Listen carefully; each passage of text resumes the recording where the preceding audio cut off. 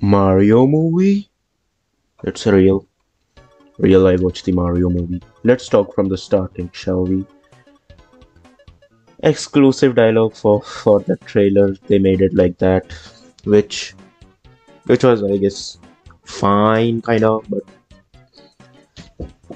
I didn't really.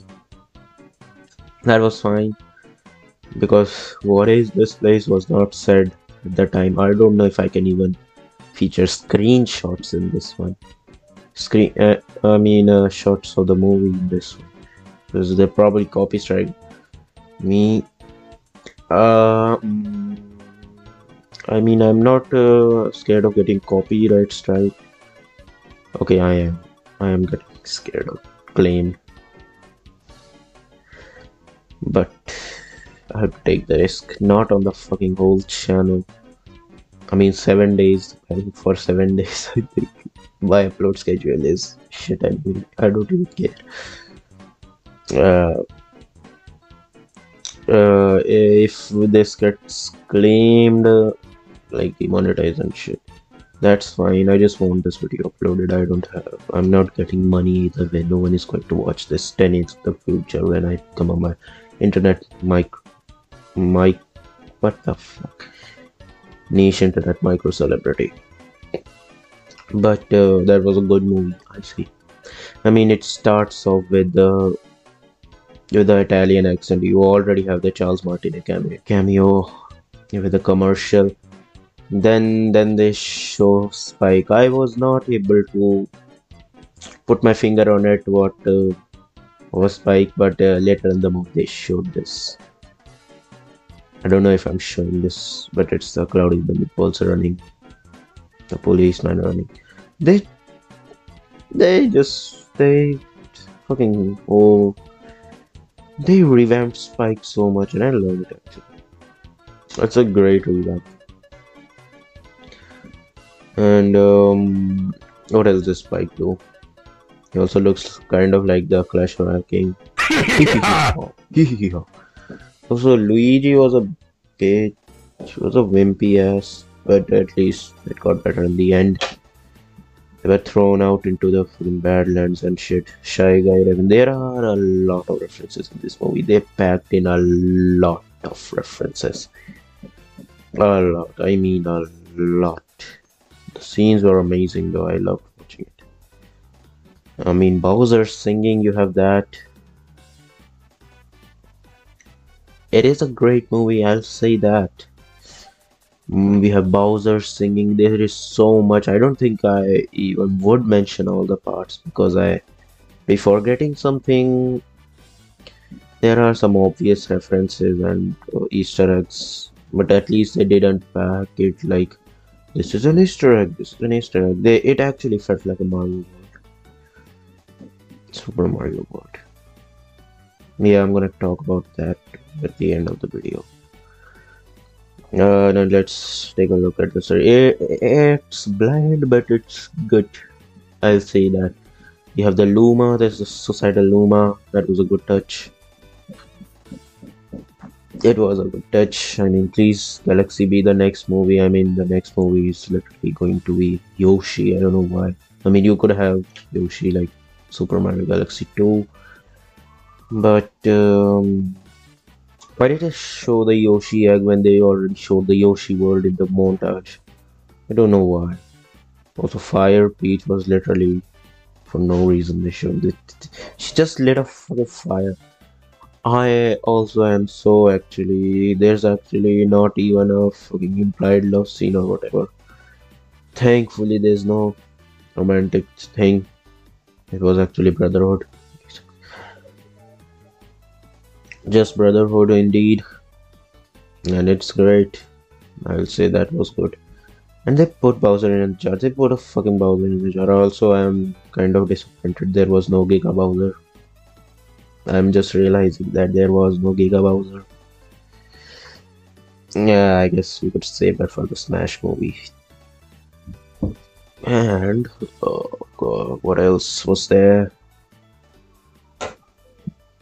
Yeah, the Toad. It was for the comic relief, but it was great. And then you have the Kongs. The Kongs were actually really good. I did not expect them to be that good.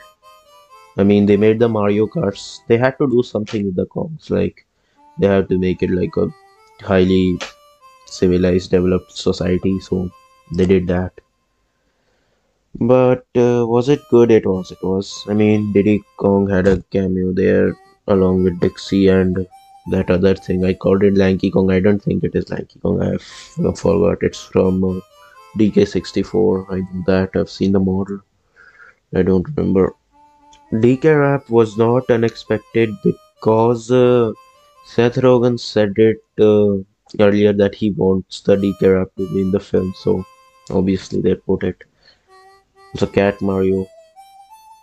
That was pretty good. Yeah, actually, that was pretty good. I mean, if you're watching this by not being a Mario fan, I mean, you're not going to get the references. It's probably a made movie for you. But as a Mario fan who has not played most of the Mario games, I've probably played more spin-offs. Wait a minute. Every Mario fan has basically played more spin-offs. There are more spin-offs than main games of Mario. I mean, that is how it works in everything, I guess. Ah, so the references were a lot. You already going into the movie, you have the normal Mario references and stuff. Also, they didn't feature the eight Mario brothers from the Super Show. I think was it. They just had a family or something, which was kind of good. Also, you going into the movie, you throw in a Kid Icarus reference, then there's a Mario reference, of course. There's Pauline, at least. Pauline's actually in the real world, not in the Mario world. Huh? So you have that, and the next reference for Mario V, I think. Also, that scene where Luigi and Mario get separated, that literally looked like a Smash Ultimate scene where the spirits return to their original places or whatever. No, that actually looked like Smash Ultimate. Of course, that was the reference, probably. Yeah, the suicidal Luma. There are so many suicidal things in the movie. You've got the suicidal Luma, this fucking paratrooper who was the general of the Koopa army. He sacrificed himself as a blue shell, and at least you had a blue shell in the movie. And you had comic, of course. We're talking about suicide characters. There's a Peach literally lit a fucking bomb. King Bomb was lit. Fucking died. They killed King Bomb.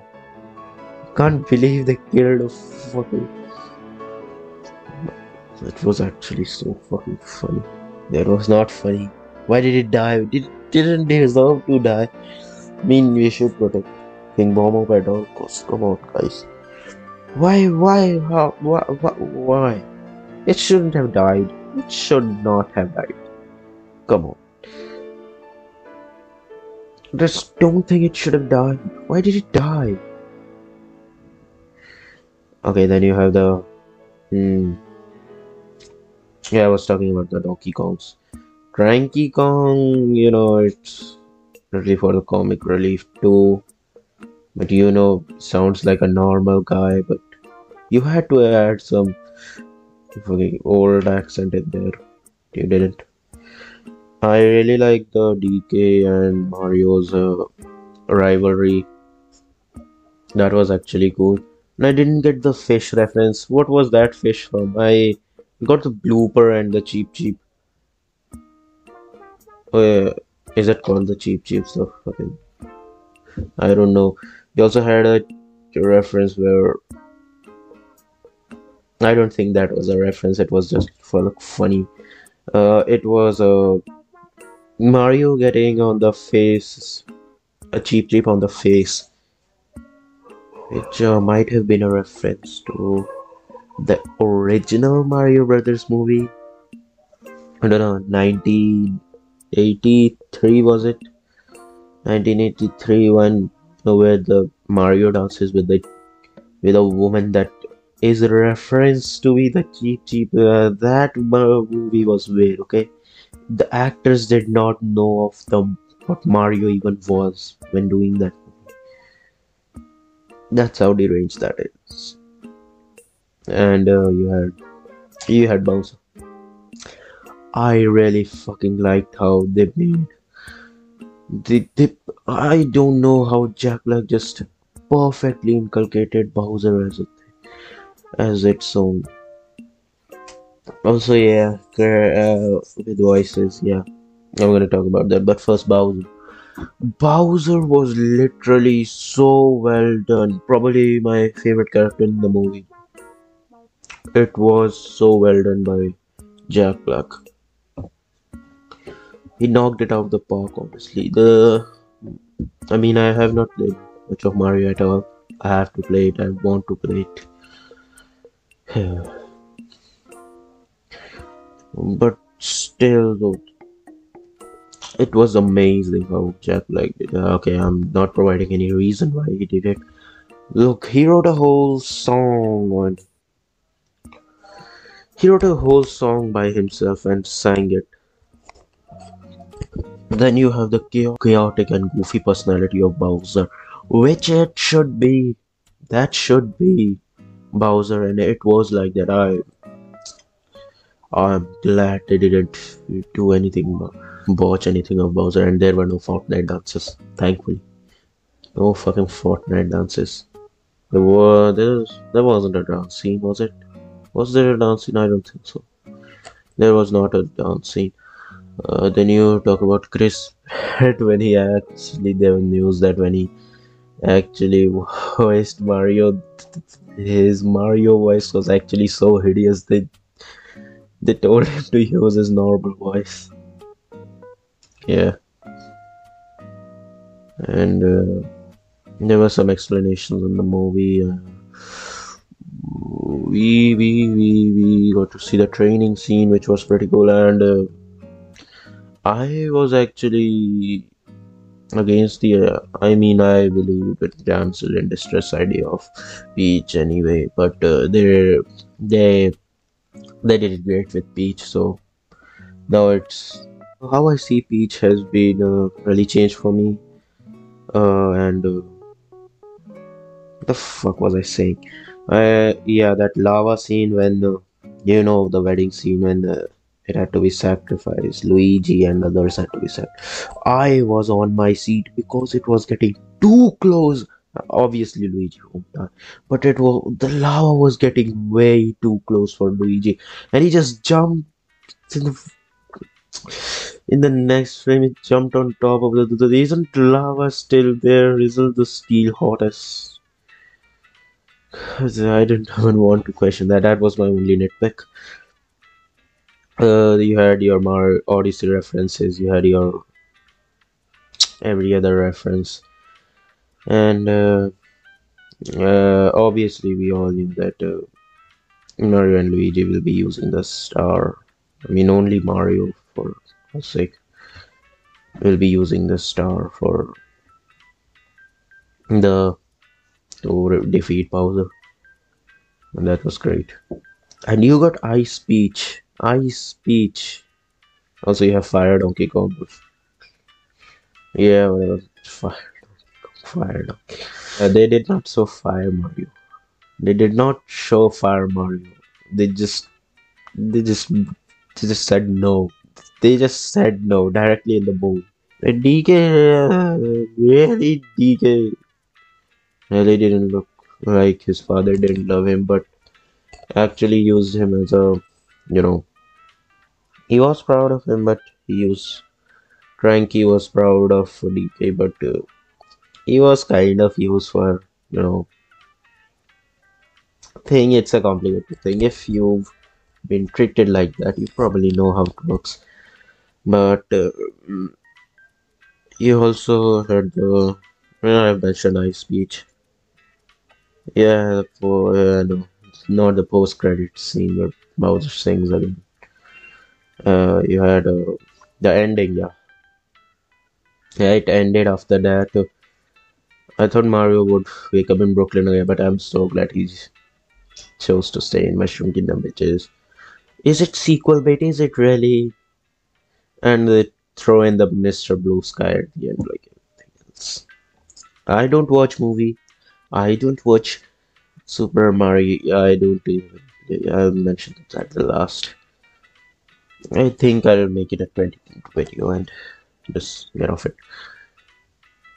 The Mario movies were great, you know. Fucking hell. The Mushroom Kingdom was actually beautiful. I don't even deny it. It was beautiful.